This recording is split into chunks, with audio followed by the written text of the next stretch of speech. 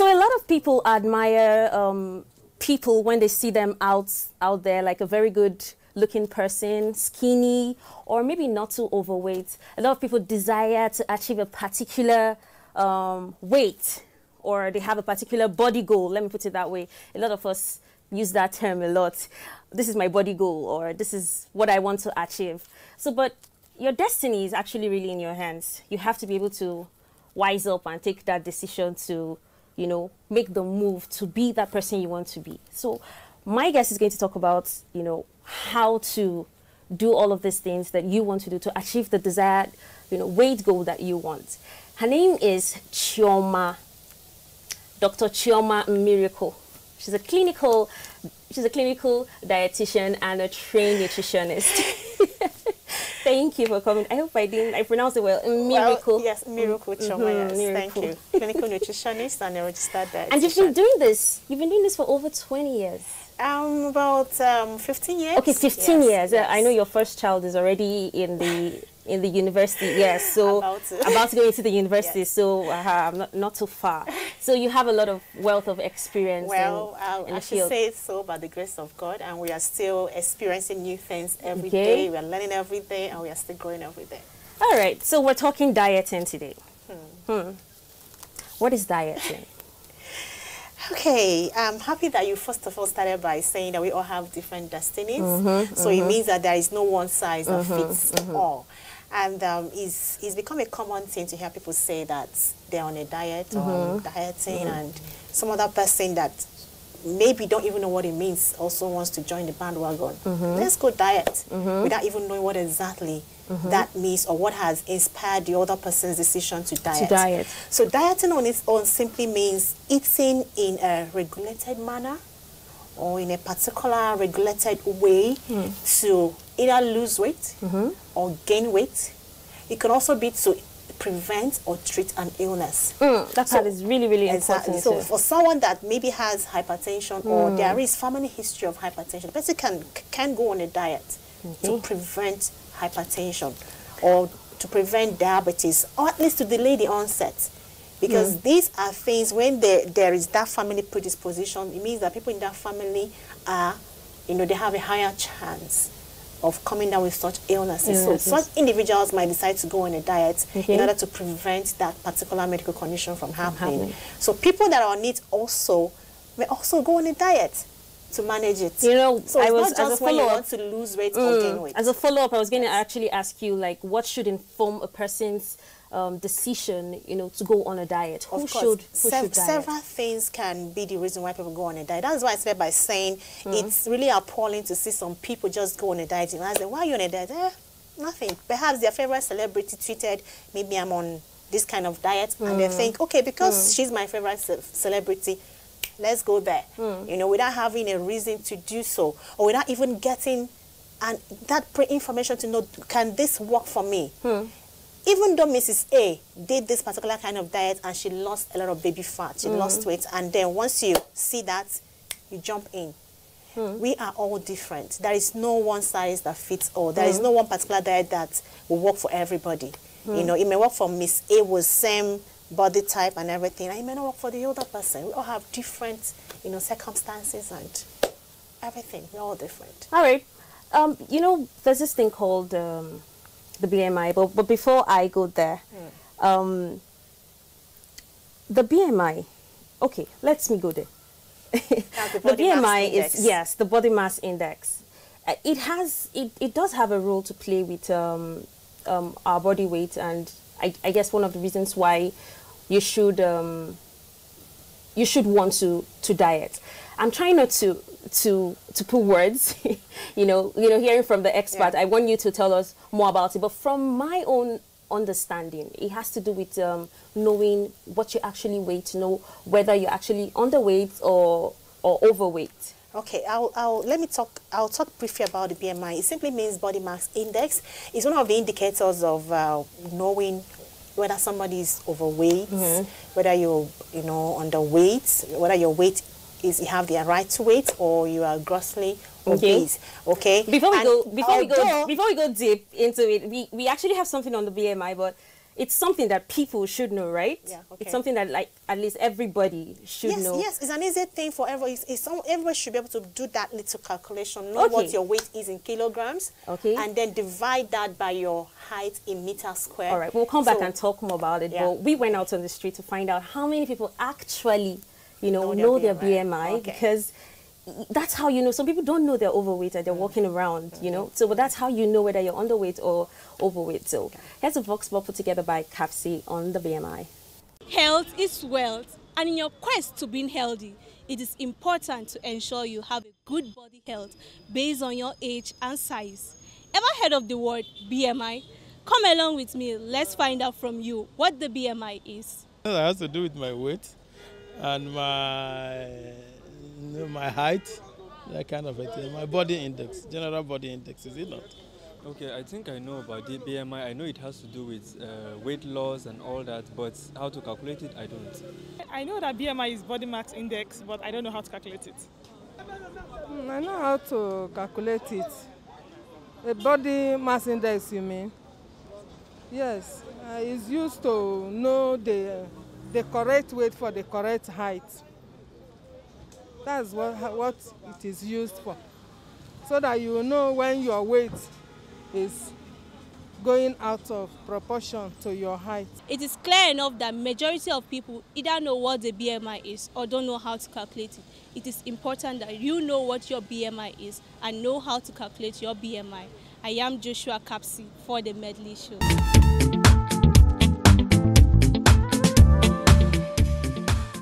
So it tells you whether you're underweight or overweight.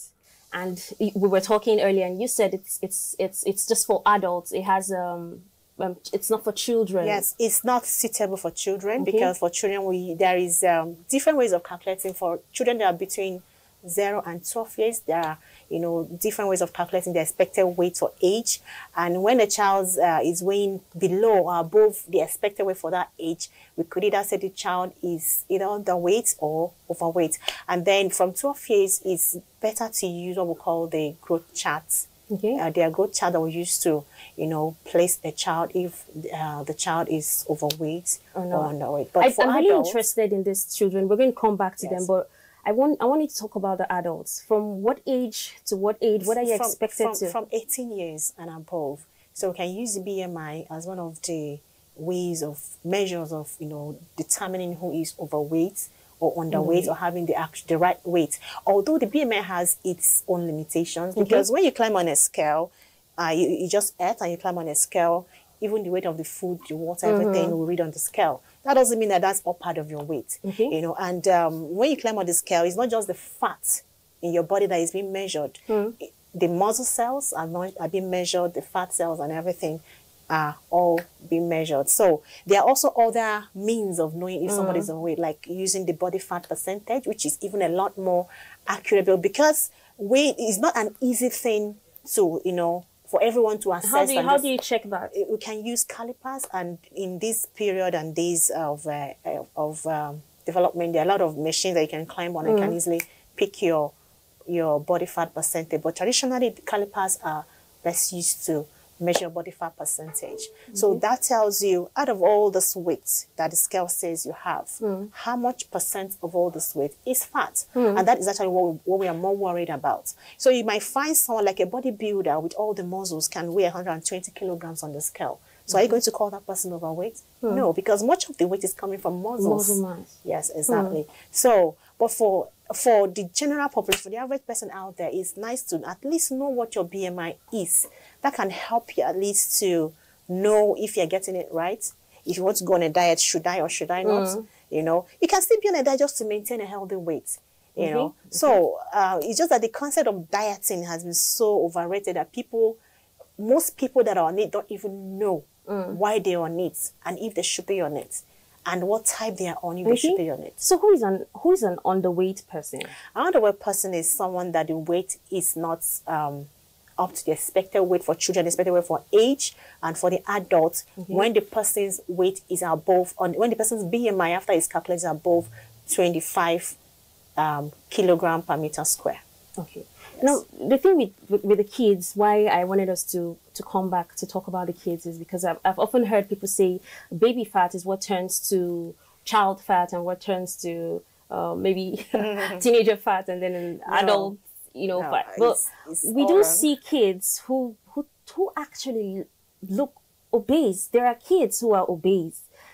How do we keep tabs on this? Okay, aside from the fact there is contribution from hereditary, most children that are obese today from my experience actually happens because of the kind of food the parents give them, the kind of things that they eat, And these parents will hide under the fact that their children, they will play, they will grow it. And you see this child growing, and at 8 years, the child is weighing 80 kilograms. At 8 years, the child is going to have high blood sugar at 8 years, and you think it's just baby fat? No. So it is more of issues coming from the kind of things we give them to eat. So now you see, yes, exactly. Some of them, it can also be issue of an underfunctioning of one hormone or the other, growth hormones, maybe excessive or thyroid hormones underfunctioning. So if a child is overweight and the parents think that they are getting it right with the child's nutrition, I recommend they should take that child for a review with a pediatrician. They will know the kind of, test things to check, It's safer to start early. Okay, yes. Okay. I'll take that. A little bit back to the BMI thingy.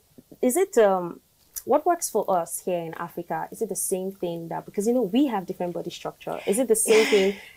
We have different body structure. Yes. Is it the same for the Chinese man? Is it the same for? Of course, it's not. That is actually where people capitalize the fact that the BMI has limitations. Okay. Actually, it was not developed using people, Africans, people in our setting, people with the kind of body mass we have and all that. That is why I said earlier that BMI has limitations. So a Chinese man, China, that is not so tall or not so broad like the African man, you may not compare my BMI values with him. That is why we have to use other things like the body fat percentage. And other things also, you cannot just use a Taylor's tape, a measuring tape, and take your waist measurement, do your hip to waist ratio. There are so many ways to know if your body or if your weight or if your size is actually in sync with what it's supposed to be. Okay. Without so much relying on the BMI. All right. There's so many diets out there, different types. We're going to talk about that in a bit, but first we're going to take a feature on the different types of diets put together by Kachi. If eating better or losing weight is on your mind these days, there's no shortage of weight loss diets grappling for your attention. And the reality is that most diets, the good and the bad, will help you shed the pounds in the short term. But the difference is in keeping the pounds off. And that relies on having a doable plan that you can stick with for life. Let's review popular diets and the science behind them.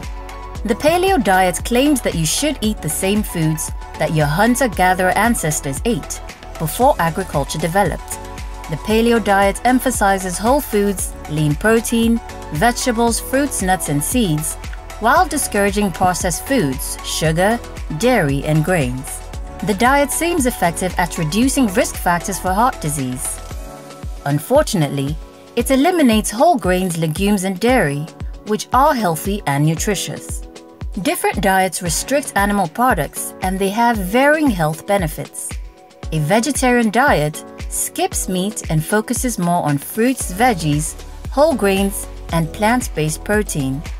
A step further, a vegan diet restricts all animal products. In addition to eliminating meat, it also eliminates dairy, eggs, and animal-derived products. Some people adopt a flexitarian diet, which focuses on a plant-based diet but allows you to add small amounts of animal products.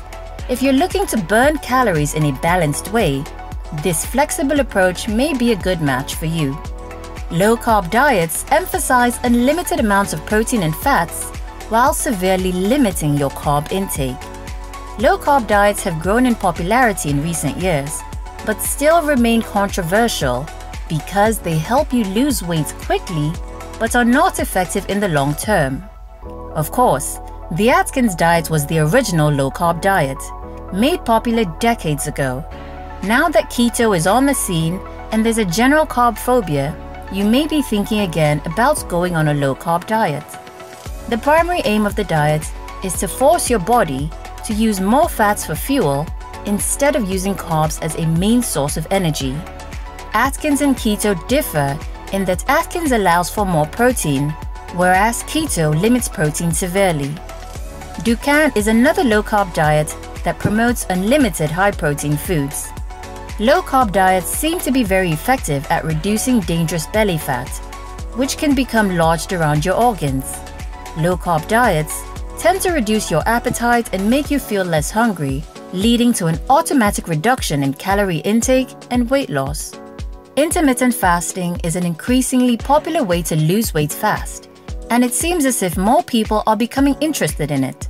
It cycles your body between periods of fasting and eating. Rather than restricting the foods you eat, it controls when you eat them. As such, it can be seen as more of an eating pattern than a diet. The most popular ways to do intermittent fasting are the 16-8 method. This involves skipping breakfast and restricting your daily eating period to 8 hours, subsequently fasting for the remaining 16 hours of the day. The Eat Stop Eat method. This involves 24-hour fasts once or twice per week on non-consecutive days. The 5-2 diet. On 2 non-consecutive days of the week, you restrict your intake to 500 to 600 calories. You do not restrict intake on the 5 remaining days. The Warrior diet. Eat small amounts of raw fruits and vegetables during the day and 1 huge meal at night. Avoid fasting if your blood sugar is unstable, if you are pregnant, or if you are breastfeeding. The Mediterranean diet is based on the traditional diet found in Mediterranean countries and is currently the most recommended diet by food and nutrition professionals. It focuses on vegetables, fruits, whole grains, legumes, lean protein, and olive oil. This low-salt diet is also beneficial for heart and brain health. This diet's focus on choosing whole plant-based foods over highly processed junk foods or fast foods may make you more likely to stick with it.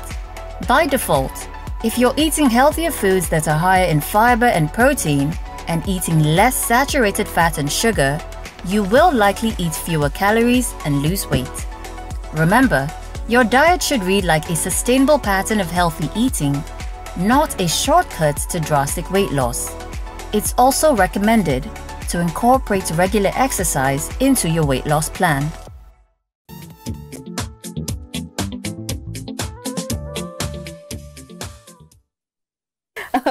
Okay, so the in thing now is weight loss. I tell you, a lot of people are trying to lose weight. I'm not going to say I am one of them or I'm not one of them, but a lot of people. I'm going to say if I'm one of them or not, but a lot of people are trying to lose weight now. It's like the trend out there. So for those who cannot lose as much as they want, they're always wearing. Someone said I've been trying to lose weight since forever. Vivian, there is God though. Okay, for those who are struggling to lose weight and really can't get away with it, they wear the whole waist clincher. This thing is a real deal. And we just saw a feature on different kinds of diets out there, the vegan, the keto, as an authority in this field. Do you agree with all of those diets? Is there something that is lacking or missing?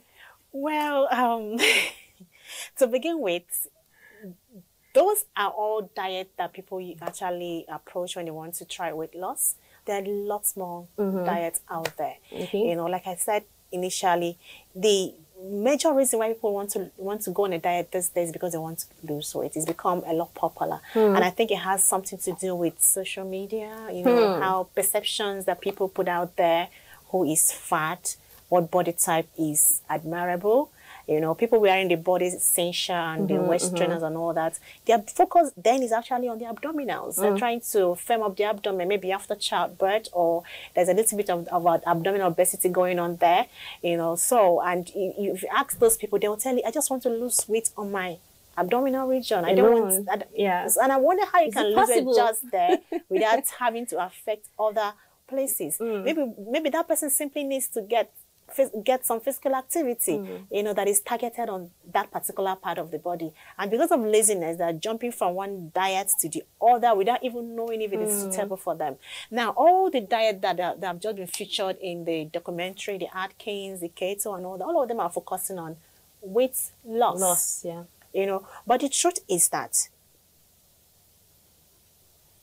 this is without, you know, putting down any of those diets. The truth is that if you want to lose weight, all you need to do is to be able to create that calorie deficit. So you can actually eat every food from every food group without, you know, compromising your weight and still be able to lose weight. And most of these diets that are there, we call them, you know, yo-yo dieting and all that.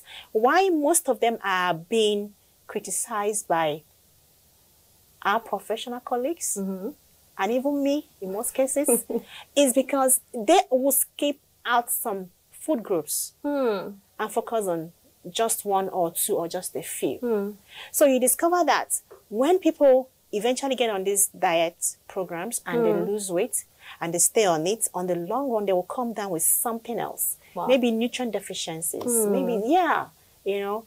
For instance, the ketogenic diet has been known to be effective, especially for children with epilepsy. And this diet and many other ones are safer used in a clinical setting where participants are well monitored and usually not for a long period of time. You know, so we normally say that moderation is the spice of life. If you know that you have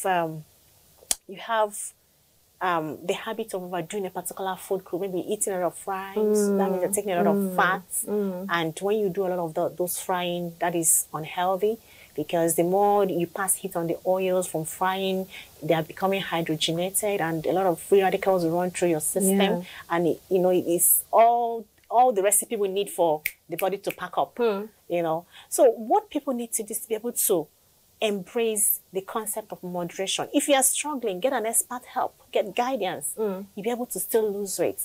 So like I said, the major thing is to create calorie deficits. And an easiest way to do that is to be able to control your portion. Okay, but, well, even there's this, there's a lot of, like I've done research, there's a lot of materials out there talking about if you want to lose weight, there's so many things you need to consider. For one, your body type, your body structure. So, but how true is this? Because you just said calorie deficits. Just does that rule work for every body shape or every body type? It works for everyone to be able to lose weight. Now, if an individual wants to lose weight, you need to first of all, it's like you want to travel to the next city. You have to first of all find out how long, what's the distance, how long will it, how many hours are you going to be on the road? Are you going to fly or are you going to go by road? You know, how much luggage should you carry and all that. So what I'm trying to say is that people need to first of all understand, where am I right now? What am I weighing? What am I supposed to weigh? Don't just, I'm losing weight. So what weight are you going to? Where is your destination? So you need to have your destination in mind before you start that journey. Then while you're on the journey, you should be able to know, okay, how should I go on this journey best? Should I fly? Should I walk?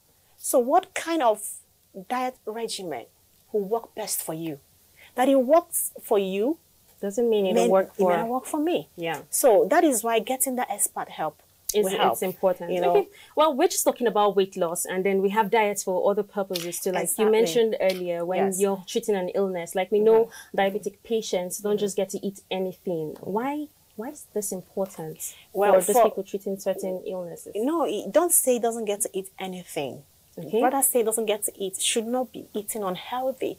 You know, for someone that has family members or a family member with diabetes, maybe your parents have diabetes, it means that the offspring in that family should start early to, you know, I don't want to say go on a diet, to start early to, you know, watch what they eat, so I'll be able to prevent. A bit procedure, because, you know, I said anything and you said I shouldn't just say anything, but I've heard diabetic patients shouldn't like eat fried a lot of fried. Of course, they fried shouldn't food. eat that. But me, I'm not diabetic. No, I the can concept eat it. I want so does that to, mean I'm the concept eating I need to twat is Okay. is the concept of diabetic food, diabetic rice, Okay, diabetic okay, this, okay, diabetic okay. that.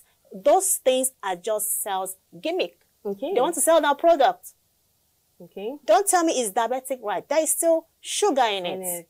Okay. You should be able to tell this person you need to be on a high fiber food, high fiber food that is low glycemic in nature, and of course low fat, because fat is also something that can affect the body insulin response. So you shouldn't get a diabetic patient eating fries and cooking with so much of oil. That can compromise their insulin sensitivity. Of which, by the way, for a normal person, you really like a person without that illness really shouldn't eat so much of fries. Of course, and all. moderation, yes. Sure. Yes. So, so your question earlier was the kind of diet people go on to treat illnesses. For example, somebody that has hypertension should be on a low salt diet.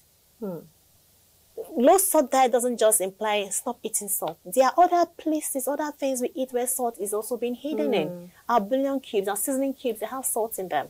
Our processed foods have salt is a preservative. So in most processed things, you see salt is hidden in them. So if you're going on a low salt diet, you should be able to, sit down with your nutritionist or your dietitian, map out the things you eat, and they'll be able to point to you, this is where you find salt. Salt is in this one. Then they'll be able to tell you, what is your safe limit. All right. Low salt does not mean no salt. No salt. Okay. All right, we'll come back. There's still one more aspect of dieting, which is dieting for weight gain that we're still going to talk about. But another feature put together by Capsi talks about dieting for weight gain. Gaining weight can be as difficult as losing it. Studies have shown that being underweight has to do with 1. Not eating enough healthy food with key nutrients to help fuel your body. This can cause malnutrition, which will affect your health in different ways. However, adding certain foods to your diet can make one gain weight in a healthy and more effective way. Here are some recommendations for those looking to put in some extra weight. First, see a professional, preferably a dietitian, for proper guidelines. Smoothies can be a highly nutritious and quick way to gain weight. Preferably, make your own smoothie. It gives you full control over the flavor and nutrient content. Milk has been used as a weight gainer over some time now. It provides a good balance of protein, carbs, and fat, and is a good source of calcium, as well as other vitamins and minerals. Studies have found that milk and casein combined can lead to greater mass gain. Drink 1 or 2 glasses of whole milk with a snack or a meal for an easy morning protein boost. Whole grain breads are another good carb source to help you gain weight. You can make some very simple, high-calorie and well-balanced meals by combining bread with protein sources such as eggs, meat, and cheese. Eating potatoes and other starchy foods such as quinoa, oats, corn, and legumes are very easy and cost-effective way to gain weight. Not only do these foods help you gain weight, they also boost your glycogen stores. Like red meat, salmon and oily fish are excellent sources of protein and important healthy fats. They help offer numerous benefits for your health and help fight diseases. You can prepare salmon in a variety of ways, such as steamed, smoked, grilled, baked, or poached. Red meat is one of the best natural sources of dietary creatine. It is a great source of protein, though it provides more calories, which can help you gain weight. One of the best known fatty beef dishes is brisket. Unlike other whole fruits, avocados are loaded with healthy fats. Therefore, it is a great food to help you gain weight. Just one large avocado provides around 332 calories, 29 grams of fat, and 14 grams of fiber. Try adding avocado to your main meals and other dishes such as omelette or sandwiches. Nuts and butters are perfect choices if you are looking to gain weight. Just one small handful of raw almonds contains 170 calories, 6 grams of protein, 4 grams of fiber, and 15 grams of healthy fat. Since nuts are very calorie dense, just 2 handfuls per day with a meal or as a snack can quickly add hundreds of calories. You can add nuts, butters to a variety of snacks or dishes. Eggs are one of the healthiest muscle-building foods on the planet. They provide a great combination of high-quality protein and healthy fat. A large raw egg contains about 74 calories. It is very important to eat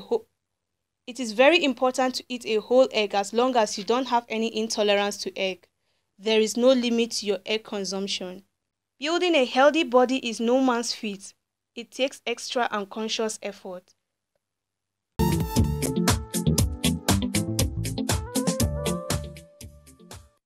Thank you very much, Kapsi. That was well put together. Well, I have another guest, another doctor that has joined us on set, and his name is Dr. Udochi Majesty Odikanwa. Thank you so much. Thank you for taking our time to join us. Well, he's a psychologist and a pastor.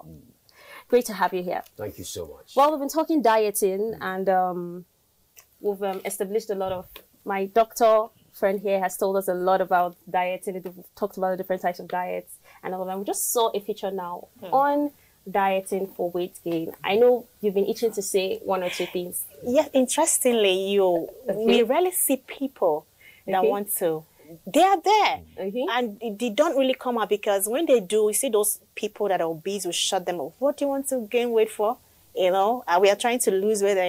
So it's kind of they're in some way body shamed. Somehow they are sidelined. They are meant to keep mute, but they need to gain weight, because looking at their body mass index or whatever that is going on with them, because by the time they are of that low weight, discover they might have other issues. Some of them are, for the females, might not be menstruating. So many things could be going on wrong with them. So for them to gain weight, of course, is on the other flip side, increase calories. I know. So increasing calorie doesn't mean eating food meant for 10 people at a sitting. Okay. You might just eat the portion that is right for you, but increase the frequency at which we eat, at which he or she eats, and by the time it adds up at the end of the day, see the person. Some of the things you said has made me want to come up with a series of questions for you. But I know you're a psychologist, but I know you are also a doctor, so you definitely have input on this. You're saying, you talked about body shaming. We're definitely getting down to that part, later on. But I want to say something. There was a time in my life I was really desperately trying to add weight. I'm not one of those people that, What inspired that decision for you? Because I just felt I was too skinny. I was bony and lanky. Like, when I did a little bit of theater arts, whenever I was dancing and then you watch me on stage, it would be as if my bones were about to fall apart. And then, as a girl now, you want, some parts of your body to be well pronounced. So I guess a lot of that pressure, but I really didn't need to, because now we're trying to lose that weight. But here's what I'm saying. There are lots of people who, like you said, can eat a whole pot. You'll just be angry. They're just by your side. This person will finish one loaf of bread, finish a plate of rice, drink Coke, down juice. You just eat 5 spoons of rice. You have to go and work out hard in the gym. Don't be deceived by those people. There is something about different body metabolisms. Because I wanted to ask the question. Theirs might be medical high condition, and yours might be slower than theirs. So you're looking at your body metabolism, your activity level, and of course your age. So I was going to ask you, actually that question was meant for you, but then, is there she said the metabolic rate speeds up and all of that, but what do you have to say about that?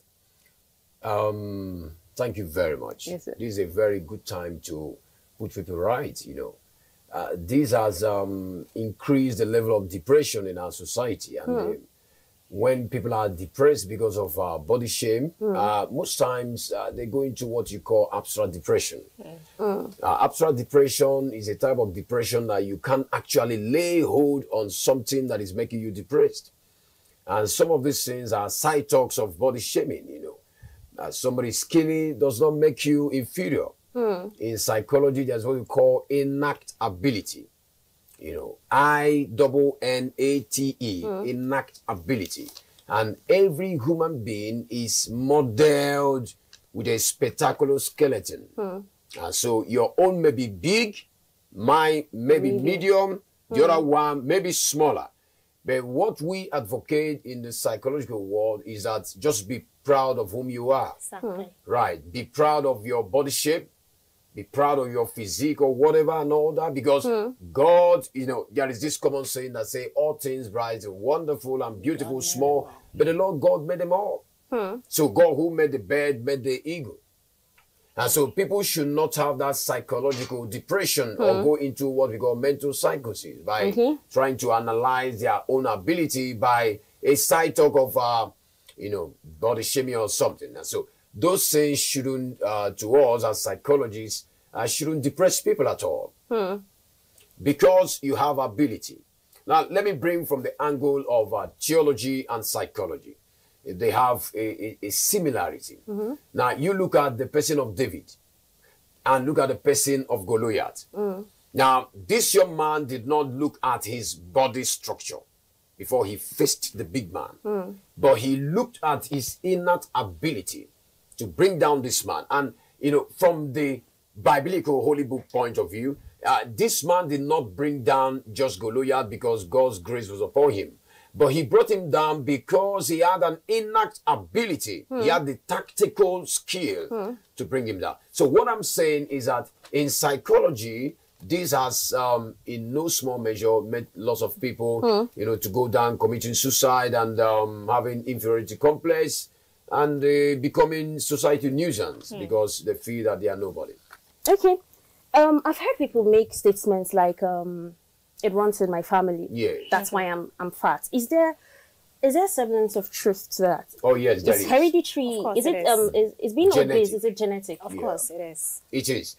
There are genetical factors, there are environmental factors, there are dietary factors. You talk about genetical factors, which you just mentioned right now. There are so many people, you know, in their family, they are very skinny but very tall. It runs in the gene of everyone. But those people, you cannot just sidetrack them and looking at the macho man and say the macho man is stronger than them. No. No. You know, in psychology, there is a part we call physiology. Your physiognomy. You study about physique of people now. Right. So you don't equate people's ability both in strength and in mental capacity by their body structure. You don't. But when people out there, that's why this program is very, very imperative for people to listen, because a lot of people, as I said, have gone into depression about this. Now, your ability is here. And it's in your strength, not on your physique. Now, there are people you look at, they are very skinny, but they can bring down a man big as this upset. They bring the man down. So that shows you that it's not from your body. After all, there are so many people also who are very big. But just do a little jogging, they are panting. So what we are saying in essence is that it runs in families. It's a genetical thing. And most times it could be dietary things. In psychology, before you go, I want to say there is this one that is called anorexia nervosa. It's a situation whereby, you know, people eat and all that, eating destructions. Because I was going to ask you that question, like, why do people overeat? Why do people overeat? What's, you know, you mentioned, what goes on, you know, in their head? Why do they overeat? Depression. When someone is depressed, he or she wants to see, there is what we call in psychology coping mechanisms. You just want to cope. There are some people that will tell you, I just want to go away from my house, I want to travel out, I want to drink, I want to socialize and all that. Because they are tensed up. And this is the reason why in psychology, you don't just approach people by the first action they display. Just go to the root cause of what has caused that. So when they are overeating, you look at what is happening to them. It may be there is a synonymous one apart from the one I mentioned. Is called bulimia. You know, yes, you know, so they go hand in hand. You see people overeating, they can, you know, finish a basin of rice and all that. All right, a lot of people but they later have to purge. Something like that. A lot of people that are overweight are being called lots of names, fat soul, or, you know, you're just fat. Some people just tell them you're fat, you're too big. Don't lose weight, Joe. You know, a lot of insensitive comments out there. How does this affect their self-esteem? It does affect in a very long way. And like I said, they can take charge of themselves. And how can they boost? How can they, boost up their self-esteem? How can They can even form what we call social identity. Okay. Right. If you are fat, I'm fat, this person is fat, and all that, all of you can come in and make a group. Okay. It's a psychological way of ventilating, out any stress somebody might have put out to you there because you are too fat. I believe being too fat is just a metaphoric statement. Now, being healthy is different from being too fat. There are people who are very fat, but they are very healthy. There are people who are also fat, but they are obese. So these are different ball games right now. All right. We look at fat, we look at being healthy. Okay. Well, apart from, trying to lose a lot of weight and or trying to gain weight, a lot of people have developed dangerous eating disorders. And before we come back to talk about this, just take a feature put together by Semben on dangerous eating disorders. Food is one thing that makes us happy. It is one of the major factors for staying alive and healthy. But when not balanced, eating in excess or in inadequate quantity consistently, it becomes a dangerous eating disorder. Dangerous eating habits or eating disorder, it's an abnormal eating habit that is characterized by a lot of things. It could be illnesses, it could be behavioral factors, it could be emotional factors, but one thing is certain, it has a little way of affecting or more affecting the individual's well-being. That is what it's referred to as eating disorders.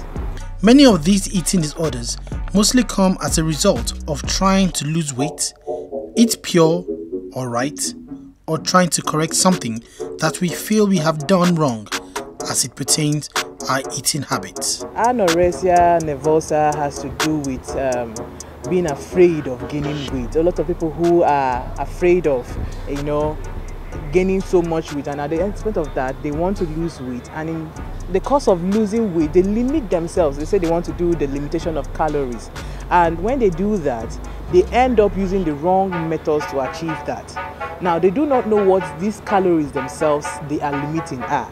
Now, if everybody's just seeing calories as it's all about the carbohydrate factor, why calories is not just about carbohydrate, it's majorly about, it's a unit of the energy. Every food you consume contains energy. It's either you're not getting energy from your foods or the foods are helping the body to fight against diseases. For the bulimians or the bulimics, what they do is they have loss of control over what they eat, in the sense that as they are so concerned about restricting their diets. A lot of them are on their own, they just give themselves specialized diets. They want to do, some of them want to do keto, some of them want to do low fat, some of them want to do fruit diet. They just go on restricting, and at the end of the day, they end up skipping their breakfast, skipping their meals. They skip a particular meal in a day. They may end up skipping that, and it doubles itself. And at that point where the body is not taking what it requires for a particular meal, the energy stores become limited and the expenditure become higher because the body is spending more than it should use. The body is requiring more of that food back. So those bulimics, what they now do is, when they try to restrict themselves from some certain particular food or restrict themselves from eating in a day, they double up, and that is very harmful to their health. Why they now engage in what they call binging, which is down to the third one, which is common. Binging is eating so much due to it can be caused by a lot of emotions. It's majorly emotion controlled, like psychologically controlled by behavioral. Something can come up, a lot of things. How we are seeing ourselves in a society, there's so much stress, there's so much, everybody, we are all working on clothes and we don't know people who are happy, people who are not happy. The society we are just being overburdened with so many things on our heads, and in such a situation you can end up either you're eating so much or you're taking in less of what you should eat, and at the end of the day it causes more harm than good. Another is diabulimia, an eating disorder that people with type 1 diabetes can develop. It is when someone reduces or skips their insulin dosage in order to lose weight. This is very dangerous. Symptoms include constant bouts of nausea and or vomiting, persistent thirst and frequent urination, frequent bladder and or yeast infection, amongst others. When one is diagnosed, What are the ways of treatment? The most important thing is to understand if, as individuals, you know you have an eating disorder. A lot of people do not know they have eating disorder, even as I am as an individual. How much of yourself or your body do you know? If you are able to listen to yourself and listen to your body, where you take so much control of yourself, that is the first step, which is you're trying to correct that poor mental well-being. And once you've done that, you know, once the brain is set in order, that's where the mind is. Every other thing takes place. Once you've done that, you check what is really causing this thing. Could it be psychological? Could it be emotional? You start correcting those things. Is it through dieting? Is it through, know the particular exercise that suits you? Not you want to just do strenuous exercise, and at the end of the day, it is bringing you down back to what you're trying to avoid. Then if it's health conditions, most times it happens, then you know what to do. Some drugs can inhibit such. A lot of drugs have made a lot of people have a lot of changes in their eating habits and causing eating disorders for them. Early diagnosis is always necessary with disorders like this. And if you've been diagnosed, stop the self-denial. Visit either your dietitian or psychologist today. Get treated and start eating well.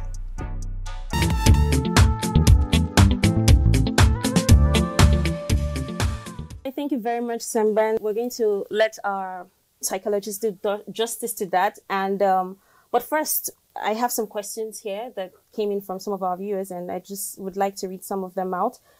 This person said, my 17-year-old friend is too fat. What should he take to reduce in size and weight? I think that's going to you. Please, Ma, can I have Mrs. Chioma's official contact? I've been in need of a dietitian. Okay, we'll get back to you. My director said she's married. Okay, someone said, what do I need to do in order to lose weight? Another person asked, what food is good when you're on your period? What food is good to eat when you're on your period? Then I don't if you're putting all these questions together, so you answer them at once. One is talking about fat to reduce weight. Another one is talking about food to eat on period. Another one asking, is red meat good for all ages? Is it good for all ages? Then, if I want to add weight, good afternoon. My name is Ekpereamaka from Anambra State. Okay, thank you very much. We see your message. Please, if I want to add weight, what will I do or take? So basically, add weight, lose weight, red meat, good or not. Okay. And then will you go first? Then we come back and wrap up eating disorders. Okay. Yeah. First of all, the person that is asking about her 17-year-old friend, the first thing that came to my mind was, this your 17-year-old friend, is he asking for help too? Or are you the one requesting for help on his account? Because I don't want us to match body shaming and you thinking he's overweight when he thinks that there is no problem. Because if you go and maybe get a diet plan or something and give to someone that clearly thinks, I'm okay the way I am. What are you trying to achieve? So in the first place, the person needs to understand. That's why I said you need to be able to say, this is where I am and this is where I'm supposed to be. How do I get there? Then get an expert help. To be able to lose weight, the bottom line is create a calorie deficit. If you have a dietitian around you or a nutritionist that is experienced in that aspect, they should be able to provide you with guidance, to achieve that. The person will look at the things you eat, find out about. There are other things too around weight gain. This person could be gaining weight because either he or she doesn't sleep well, or he or she have some psychological matters around him that is making him keep on eating and eating. Like most people during this COVID pandemic, during the lockdown, all that, said they gain a lot of weight because they weren't moving, no physical activity. They are all at home, from the office, from the table, desk where they are walking down to the fridge, to the kitchen. They keep eating and eating and all that. So the person should be able to get the help of any nutritionist around him to be able to plan, develop, structure a menu plan that will work for him.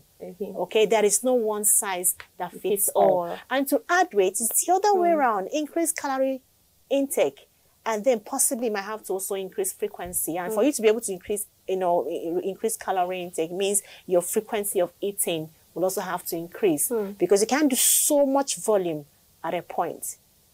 Okay. All right. And then red meat.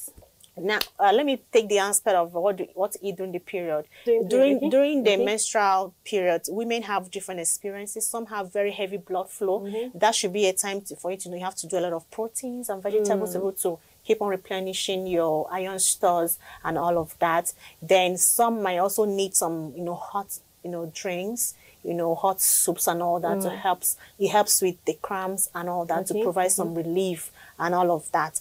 Okay, and it's not time for you to go taking fizzy drinks, sugary things and all that, because on the long run it also have its own effect on the outcome or how comfortable you get to be during your period. Now for red meat, well, I'm not going to say it's okay for all age groups. All I preach is the concept of moderation. And at the same time, moderation means you shouldn't go eat one large volume. As much as possible, eat most of your food. Let them come from plants. All right. My director is really on me. Me too. Sorry, director. We're running out of time. Yeah. Thank you very much. You see, I'm going to pad this last question, pad it up with a lot of questions in one. The feature we just watched about eating disorder is really deep.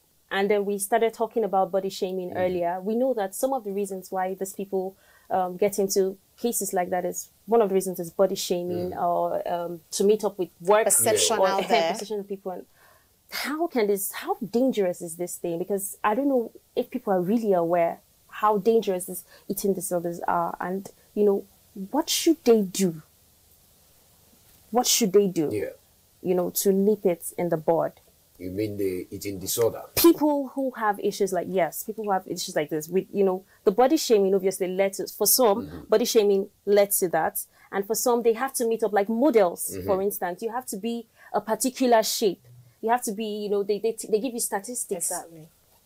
There is this thing we call a kind of a negative psychosocial mentality of people that... I have less than 2 minutes to round up the show, my director. With this body shaming and all that.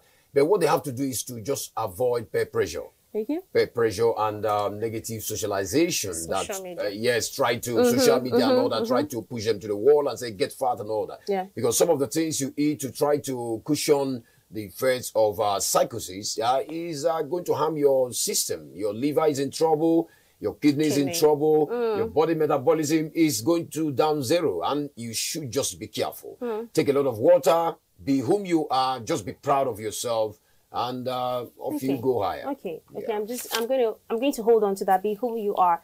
Okay, try not to put yourself under whatever kind of pressure. At the end of the day, you have to be healthy, and our dietitian here has established the fact that you have to eat from the different classes of food to have a healthy meal. And the key is moderation. She keeps emphasizing that. You can eat what you want to eat, but moderation is key. Try not to put yourself under pressure to get to the point where you have to eat, starve yourself just because you want to achieve a particular weight. Well, it's been interesting having you both on set today. And I must say, I have learned a lot. Taking some tips that I'm going to use for myself. Thank you very much. It's been a pleasure having both of you. Well, that's how far we can go on the show today. Thank you so much for staying with us till the very end. See you same time, same station next week.